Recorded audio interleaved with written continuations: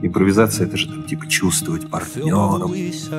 Он на экране вообще такой же дурак, как и Кому-то он кажется странным, там какие-то и так далее. На самом деле он тоже невероятно умный человек. Арсений Попов, правильно? Да, да. Это будет немного неправильно. Почему это? Потому что... То есть, когда ты там с Арсением Поповым обжимаешься, это правильно? Это правильно, да. Через 15 минут прилетают Антон и Арсений. Просто совпало, что они летят вместе. Один гей тебе нравится. Один гей мне нравится. Арс, зачем ты повел нас гулять в дождь? Антон волнуется 100%, потому что он еще маленький. Они пришли на кого посмотреть? На кого? Ну вот, не загоняй. Выгляди хорошо, улыбайся. Вот настроение, тащи. Арсений, как всегда, активный. Можно скажи, что тебе зовут? 708.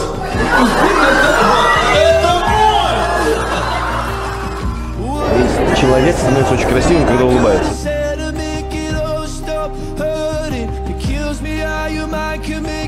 У тебя ни одной фотографии, ну или я не долистала просто с женщиной. Ой, зато столько фотографий с Арсением.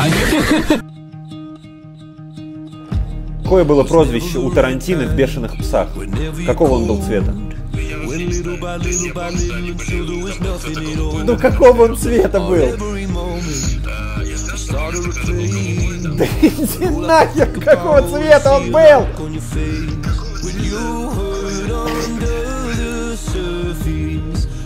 Работает только Сережа, а Арсений и Шастун заняты другим. Да, они тогда прикрывались, что даже мужчинам стали интересно.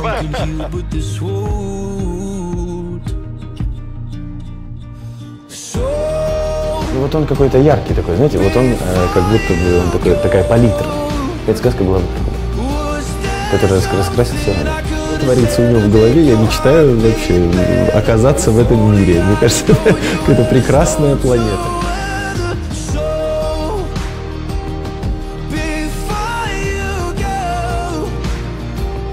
Хотя Арс-то он из Омска вообще-то. Какой там Питер? Он из Омска больше. Понимаете, что я иду не в своей одежде. Куртка не моя. А вы просто коллеги. Вы просто коллеги. Да. Которые спят по любви, да?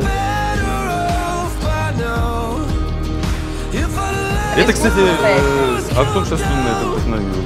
Вы знаете, что все мои видосы, все, которые у меня есть, портит один человек.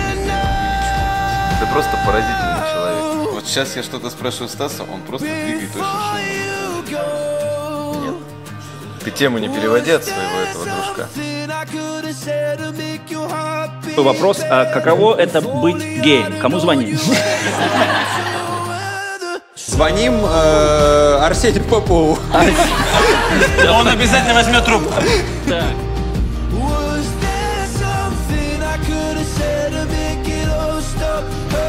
С Шастуном получается романтика.